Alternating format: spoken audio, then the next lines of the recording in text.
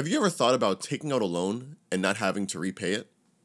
Well, in most cases, that'll end up forcing the lender to raise the interest so you owe even more on that loan. Or, if you take the loan from a more nefarious looking individual, then you might have to pay it back with a body part or two. Well, don't worry. Today we're going to be looking at a crypto platform that allows you to take out a loan and have it repay itself over time. So you never really have to pay it back. How, you ask? Well, that's what we're going to be talking about today. What Alchemix Finance is, how to actually use it, as well as what they have planned for in the future. So without further ado, let's get into it. So as I mentioned, Alchemix Finance allows you to take out loans that repay themselves over time. This is because of their main products, vaults. Vaults are the meat and potatoes of Alchemix Finance.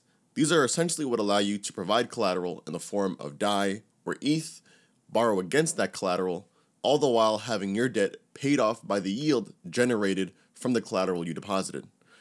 Or, put simply, you deposit DAI, which is a stable coin pegged to the US dollar.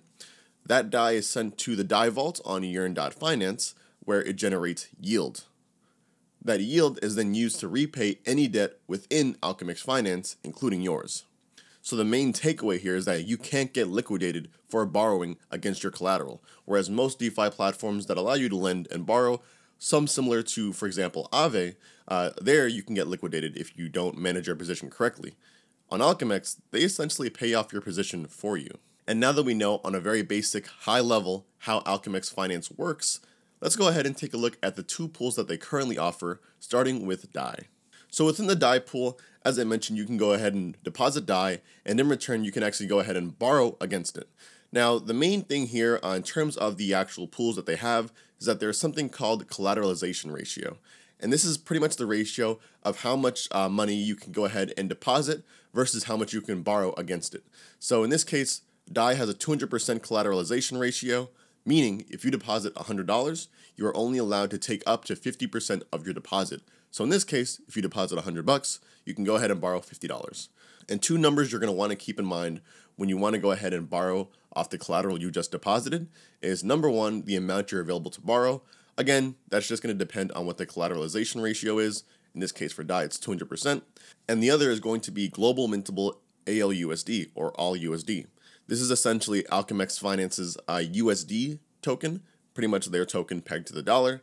And this is going to be what you're borrowing. You're not borrowing DAI because you've already deposited that. You're borrowing their version of their dollar, essentially. And again, this is actually going to go ahead and update automatically. But this is very important because if it says 0, then that means you can't borrow anything, most likely because the debt ceiling has already been hit. And we'll get into what a debt ceiling is as we go into the next pool, which is ETH pool. Now, the ETH pool was actually just released, and the collateralization ratio for this is a lot higher just because they wanted to go ahead and ensure that everything pretty much went up to standard as what they would hope. Essentially, the collateralization ratio for ETH is about 400%. If you deposit $100 of Ether in this case, you're only allowed to take up to 25% of your deposit. So in this case, if you deposit $100, you'll go ahead and be able to take out about $25.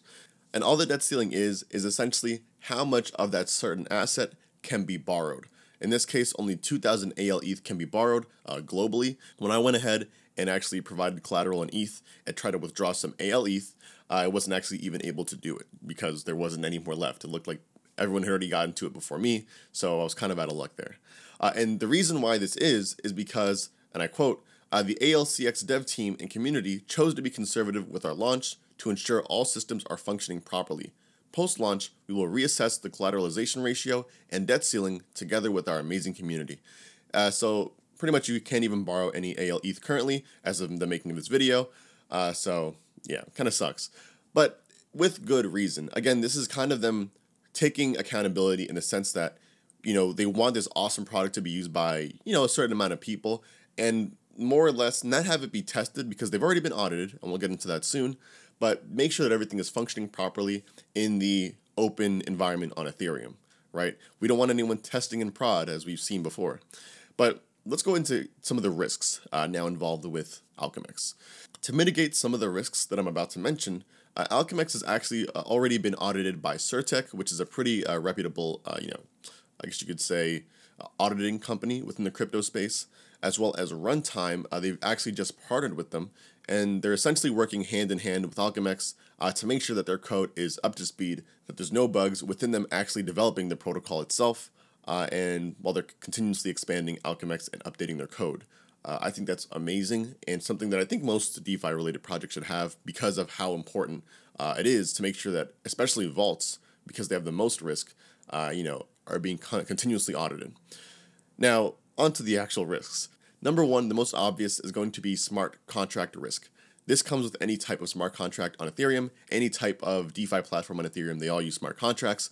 And this essentially just means if there are any bugs within the smart contract, that's obviously going to be one of the biggest risks that can happen. That's why they're audited. But even with audits, it doesn't mean a bug is always 100% clean. There is always some sort of attack vector that could be had that maybe people just don't know about, So smart contract risk is always going to be there, especially with vaults because of how intricate vaults can be. And this is going to be actually where we start listing off some of what could happen that could end up messing with Alchemix.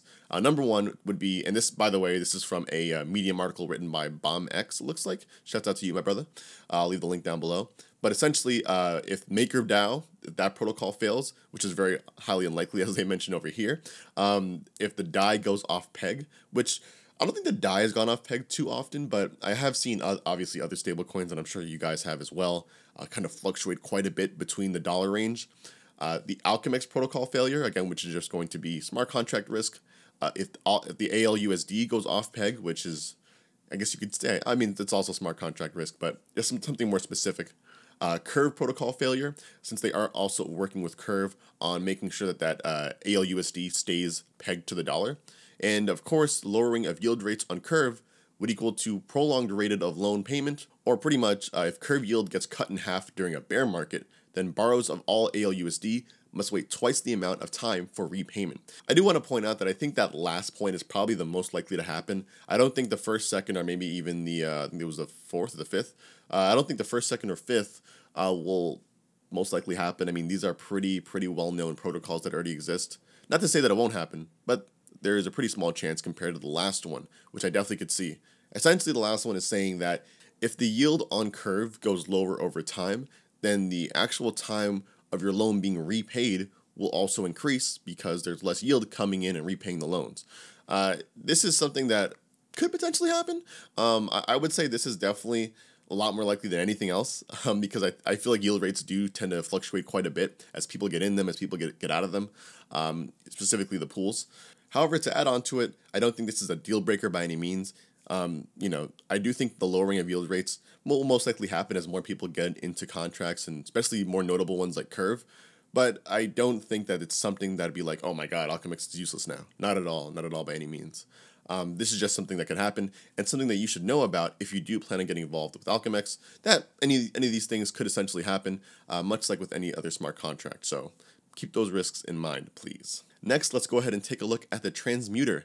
I know this sounds like a really weird word, something that you'd probably find in like Halo 3 or something, but the Transmuter pretty much takes any ALUSD that you have and gradually converts it into DAI to ensure that all ALUSD stays truly pegged to the dollar. This is pretty much looks like it's another way for them to make sure that the ALUSD stays within that dollar range. They have a lot of different ways you'll find that incentivizes people to keep that ALUSD value at $1. And that's kind of how a lot of crypto works. And why I really like it a lot is that a lot of these projects tend to use incentives to keep things at order, to keep the status quo or equilibrium, I guess you could say. Incentives are pretty important within crypto. And as you can see, the yield on this is pretty insane. Again, this is me just making this video. You can see that the total deposited ALUSD currently is about $250, and I think is that just how much they put in? Oh my lord. And you can see the estimated DAI daily yield is about 111,529. I haven't gotten involved in it only because, as you can see, I have a very small amount of DAI borrowed. I only actually deposited $123, got $61 pretty much in return, and the gas fee to actually do this would be way too expensive, I think, to actually make it worth it. But nonetheless, that's kind of what the Transmuter is. The whole point of it is to make sure that there's more incentive to keep that ALUSD pegged to the dollar, while at the same time providing people incentives to do so. We also have farms on Alchemix. Pretty much this consists of liquidity pools you can join to earn some Alchemix, obviously, and its pair as yield. And I wouldn't be surprised if they have some liquidity mining program going on for that now as well. You could also just stake your Alchemix tokens or your ALUSD, if you don't want to deal with any impermanent loss, and just, get returns on that, instead of providing liquidity, as I mentioned. And now let's get on to the Alchemix token. Obviously, we love to talk about the tokens. There was actually a pre-mine of Alchemix tokens. About 478,612 tokens were pre-mined, and they expect to have over 2.39 million ALCX tokens within circulation in about 3 years from now. Keep in mind, there is no hard cap on the supply. So after 3 years, there will be a steady inflation rate of 4.5% yearly. They mentioned in their documentation, I think it was, that the main goal of the Alchemix token isn't to provide it as like an investment tool, which I think most projects will tell you anyways, but more of like a governance token, which is going to be what the point of the Alchemix token is, to keep in charge of the DAO, the decentralized autonomous organization that they want to build around Alchemix. Pretty much like most other protocols, they're looking to become a lot more decentralized, so instead of the team making decisions, they want the community to make decisions with those tokens. They are definitely a fan of letting people decide what should happen with Alchemix, obviously, what should be added and what should be changed, etc. I'll go ahead and leave the link for the DAO and the governance and all that stuff down below in the description if you do want to take a look at what they're planning on adding next. In this case, it's just the community. And in terms of recent news and any future stuff, they don't really have any hard dates on releases. Again, because they have the DAO going on, I guess they can't really have that since it's all user-driven. But some of the stuff that they're looking to do is essentially, number one, ensuring the security of the protocol and future add-ons, which means more audits. Number two, addition of currencies like ETH, which they've already added, as well as wrapped Bitcoin to be used within Alchemix, which I think is a great idea. As well as I hope they add like a whole bunch of different cryptocurrencies that people like, much like Aave already does. Number three, they're going to be adding more collateral types, so a wider choice of stablecoin collateral types for all USD. Most likely will include Tether. What are some other stablecoins that exist out there? Maybe the UST, which is the Terra version of a stablecoin, as well as additional dApps to expand the Alchemix ecosystem, such as Alchemix-based credit lines and more. That is pretty big. I'm actually really excited to see something like that, Alchemix credit line. But all this essentially is going to build towards what they're calling Alchemix V2. And apparently the biggest change, according to a user I was just speaking with on Reddit, V1 completely prevents smart contract interactions within the vault and was done largely as a safety measure against flash loan attacks. V2 is going to open this up a little, but there are still going to be restrictions. But this should really greatly improve the utility of the product, and that's what he was referring to when he was talking about V2 having more integrations. So essentially, V2 will pretty much usher the beginning of smart contract integrations within the actual vaults that Alchemix has. So to give you guys my final thoughts, I want to touch on a couple of things. Number one, I think this idea is fucking genius. I mean, who would have thought that? Who would have thought of creating the ability to have people take out loans and having the loans repay themselves, so the users who've already borrowed that money is essentially theirs? It's really, really interesting, I think, the idea behind this. Not to mention the fact that they could add more vaults in the future, I think is really dope. Not just ETH, not just all USD, or DAI, I guess in this case, but adding more assets that people want to hold indefinitely. Like, for example, if that debt ceiling on Ethereum was higher, I would love to go ahead and, let's say, if I had it, like lend 50 ETH, for example, borrow 25 ETH, and essentially, effectively, I have 75 ETH just chilling now. I just have to wait for that loan to repay itself to actually use it, right? So I think that's just like, it's almost like a, that's so weird. It's like getting yield in the future. That's crazy. I do want to be clear, though, you should do more of your own research if you do plan on actually working with Alchemix in terms of providing your liquidity, providing collateral, and all that stuff. This was a very high-level overview, and, I do like to talk about these things because I think that they're very important for the acceleration of the crypto space, as well as the adoption of it. I think this stuff is really interesting. I would have never expected something like this to come about. I'm already involved in Alchemix, as you guys know, a little bit, in terms of actually lending stuff. I haven't really borrowed much. I've only been able to borrow that little bit of DAI because, there is no more ETH or ALETH left to be, withdrawn.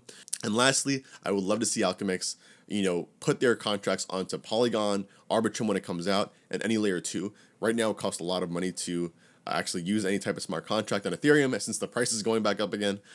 So it's good and it's bad, I guess. It's such a weird space to be in when you're kind of salty the price is going up because you can't interact with things. But nonetheless, what do you guys think? Do you think Alchemix is changing DeFi and borrowing lending as we know it? Let me know down below. And with that being said, I'll catch you guys in the next one, all right? Peace out.